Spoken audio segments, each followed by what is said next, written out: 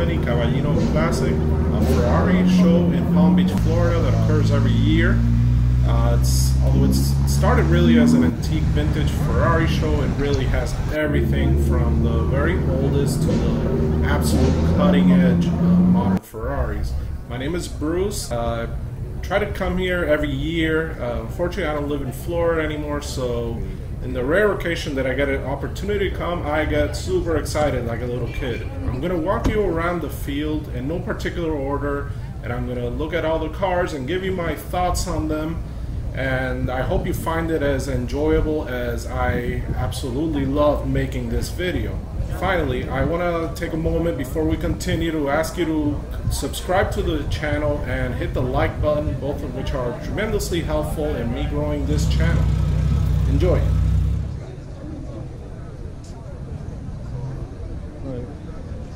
Ferrari 250 GTO.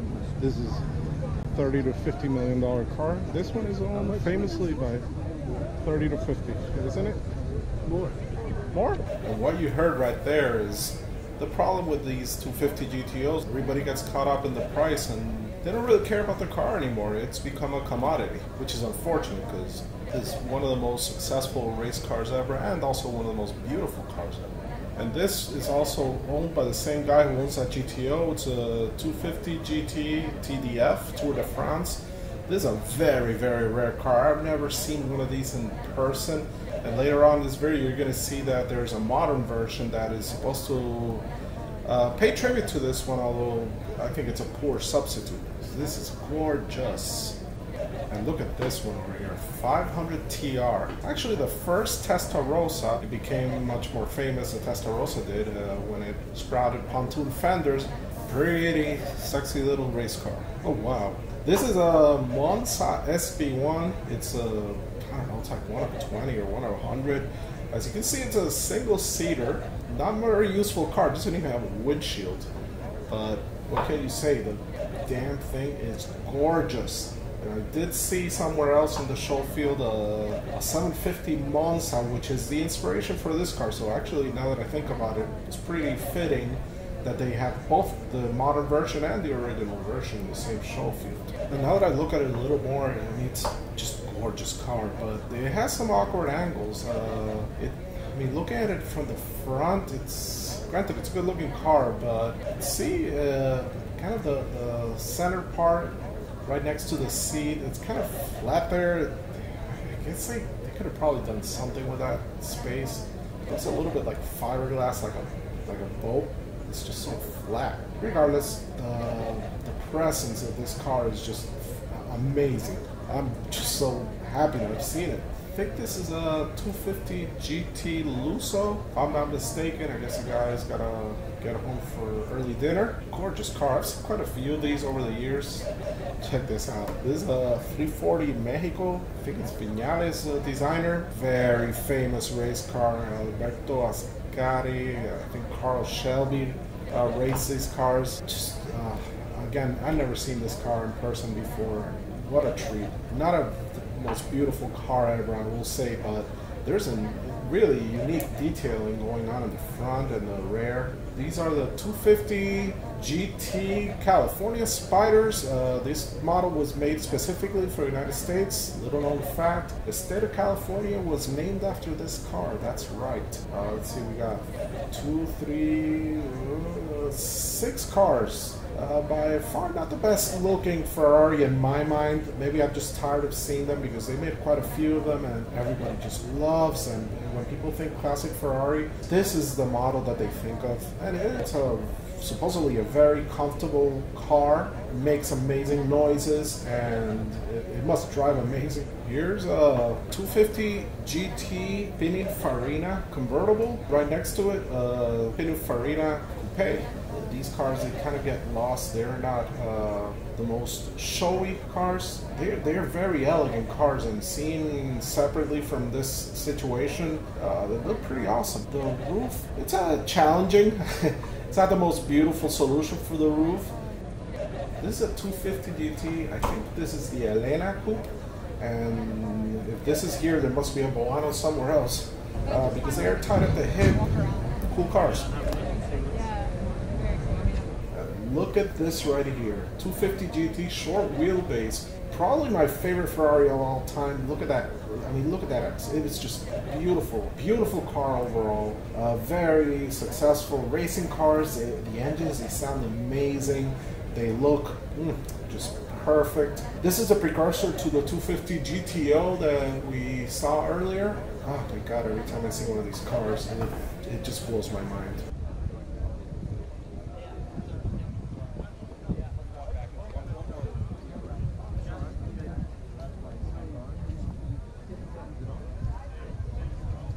Ferrari F50. They made, I think, 399 of these cars. These cars are supposed to be the best drivers Ferraris ever. They shriek like a Formula One car with a V12 engine. It's a manual transmission. It's a carbon fiber body when that was a brand new thing. Possibly top 10 Ferraris ever, just because the driving experience has to be incredible.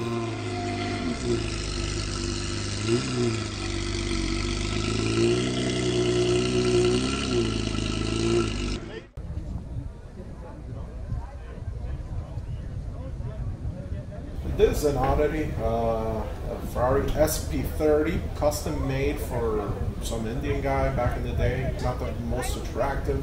It just looks like cheap cologne in there. You've never seen it before, probably never seen it again, not caring about it. And here, look at this, a 250 GT Boano, meaning that the one we saw earlier is a 250 GT Arena. This is a 250 GT 2+2. I don't think I've ever seen one of these cars before, and here's 1, 2. Look at this, it's Survivor. I love that they kept it like that. It's a car that it gets enjoyed. Pretty awesome. So this would be 7 of these cars. So from 0 to seeing 7 of them in my lifetime. Car that Enzo Ferrari himself drove. You know, it's a 2+2, so it has a vestigial rear seats, and the same engine as the legendary cars of that era. So win-win. Here's a 275 GTB, 2 of them. Not my favorite car. I've seen quite a few of them. I think they made a lot of them, or I've just been run into them all over the place. It's not the best looking car in my mind. Some people just love it. I could take it or leave it.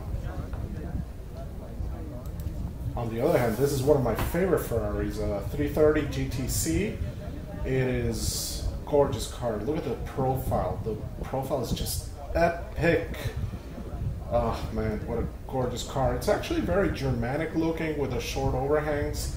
Very kind of reminds of BMWs of the era, to be honest with you. Interior's really cool. Here's a row of F40s. Wow, there's like 1,400 of them sold in the world. I've seen quite a few of them. Always pleasant to see, because look at that profile. It's amazing. Such good looking cars. I've been lucky enough to have been in one in Virginia, not in Virginia, in Summit Point Raceway. Looking at it up close, you can see the Lexan engine cover. You can see the weave of the Kevlar carbon fiber body. It's, if I'm not mistaken, the second car to have it. The first car was a Jaguar XJ220, if I'm not mistaken. But this one is a much better looking one. And now, upping the rarity scale, here's a 288 GTO. If you're wondering why this looks so much like a 308, made famous by Magnum PI, well, this car is based on a 308, but it is far removed from it. They mounted the engine longitudinally. It has the engine of an F40, which we just saw. This is such a rare car. I've only seen 2 in my time. They made like, I don't know, like 400 of them, something like that. Beautiful car. Beautiful, beautiful, beautiful. Love it. The rest of the show field, let's see, is there anything that I want to look at? And walk all the way down there. A lot of Dinos, a lot of 308s, 328s. Not too interested in it.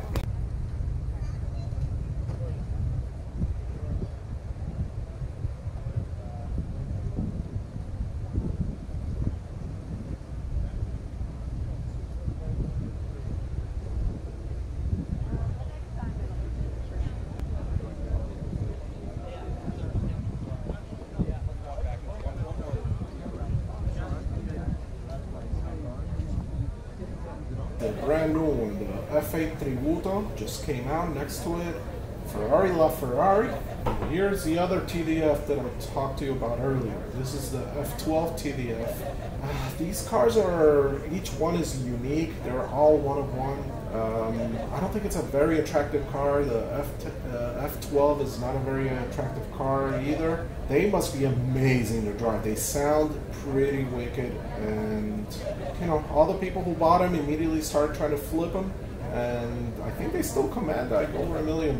So it was a very successful car for Ferrari. Look at this, a Ferrari Daytona made famous by Miami Vice. And also by the countless Corvette replicas that were built, and another 250 GTE. This one didn't even make it on the show field. I guess they had too many. This was, what, the 8th one I've seen today? Well, look at that, Montana plates. This car is not from Montana. I guess rich people don't like paying taxes any more than we do.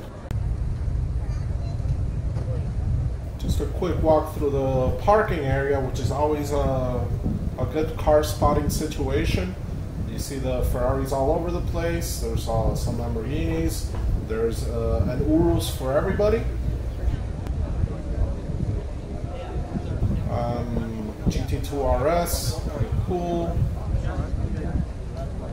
And another 250 GTE.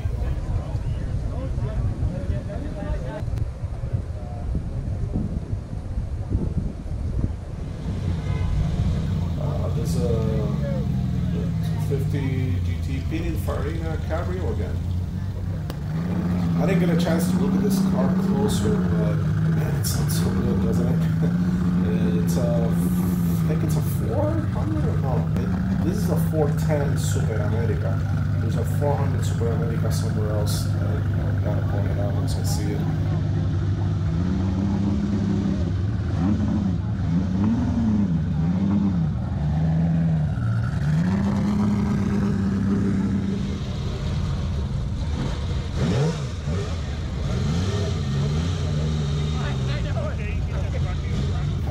Spiders leaving.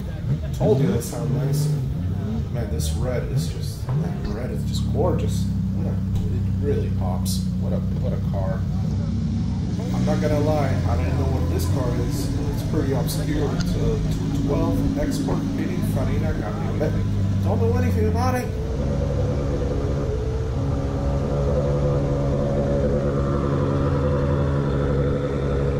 These cup cars like this 430, they just sound pretty amazing.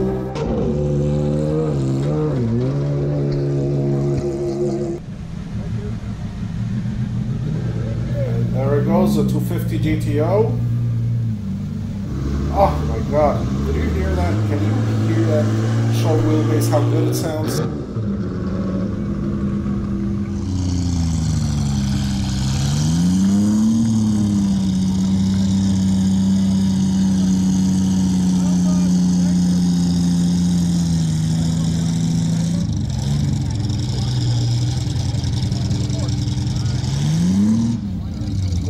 God, this Arena, the 250 GT just sounds so good. Hurts.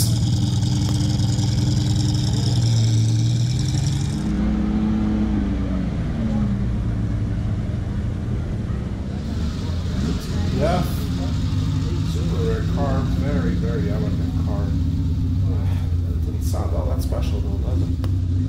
400 Super America and the 410 Super America. These are big bruiser cars. Super cool for American highways.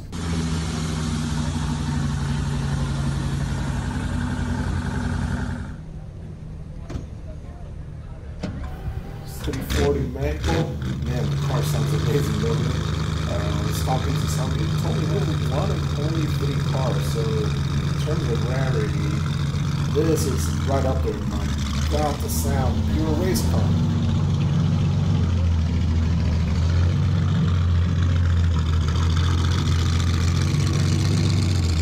The 340 America. This one is styled by Kia. Very beautiful, beautiful cars. I think this is probably the first time I've seen one of these. I wish I had a chance to take a closer look at it, but the day is not long enough, people. And a Lamborghini Miura SV thrown in for good measure. And this has to be considered the first supercar ever. Finally, we come upon this 750 Monza. It's actually a 4-cylinder engine, but it sounds pretty amazing, as you're about to hear. And that's it for the video. I hope you really enjoyed it. To me, it's just every time I come, it's like a once-in-a-lifetime opportunity to come. I want to remind you to subscribe to the channel. Super helpful for me. And hit the like button. Thank you.